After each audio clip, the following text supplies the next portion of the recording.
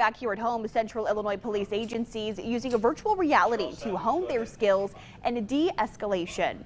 Today, the Central Illinois Police Training Center at Illinois Central College introducing officers from various agencies to the Apex Officer Virtual Reality System.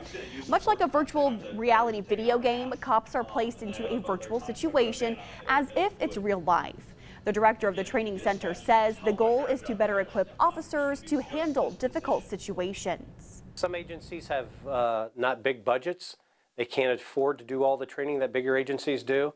So we're trying to accommodate all the agencies, and this will help smaller agencies check this out, use it within their department.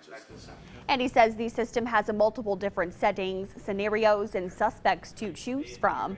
The training office consists of 8 counties and 93 different law enforcement agencies.